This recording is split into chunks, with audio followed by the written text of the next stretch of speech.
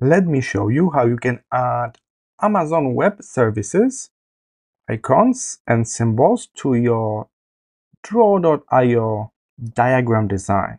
Draw.io is this free open source web-based diagramming software.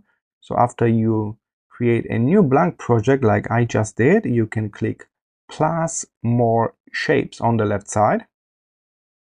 And here you will scroll down to networking section, and as you can see, we got 4 different groups here with Amazon Web Services icons. So there's a 2024, the newest one. You simply need to turn this on by clicking this checkbox, click apply, and now you should be able to see all of those groups here on the left.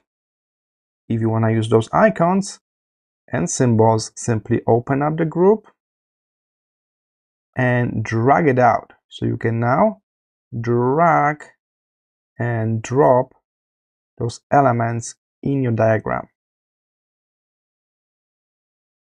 If you want to join them together, keep in mind there is a arrow section at the top here with the official arrows, but you don't need to use them. You can simply hover your mouse around the icon and then you can pull out the arrow and join it with the next element.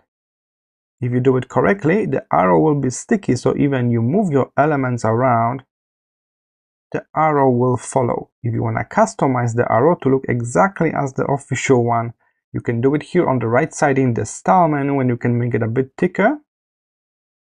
You can change the arrowhead as well. And if you need, you can even adjust the color or make the line dash. All of that is in the style section on the right. Alright, so that's how you can easily add those icons into your Draw.io diagrams.net experience and create your diagram for free. I hope this short tutorial was helpful.